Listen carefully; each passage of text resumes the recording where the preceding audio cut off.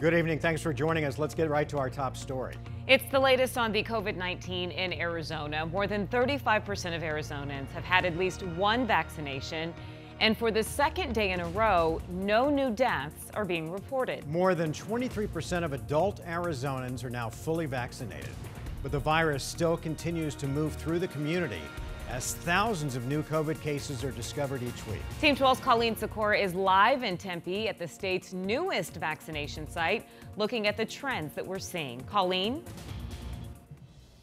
Hey guys, 7-day case averages have been inching up over the past few weeks, which has virus modelers keeping a close eye on what's to come. While each shot makes a difference, COVID-19 isn't and likely won't go away completely. I think we're going to be stuck here for a bit longer. Over the last 3 weeks, the 7-day average of COVID-19 cases has slowly climbed. Dr. Joe Gerald with the University of Arizona has been modeling COVID-19 projections in the state.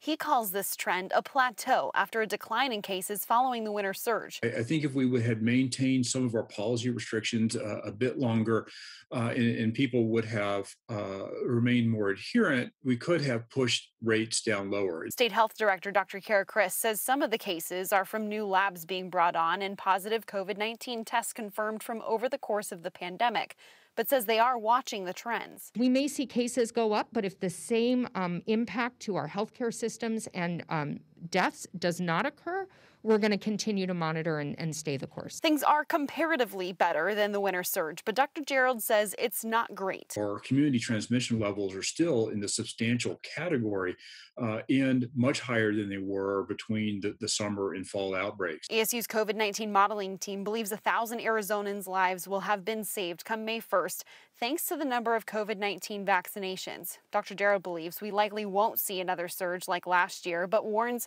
we're still a while off from reaching herd immunity in the state. Number one answer remains get vaccinated.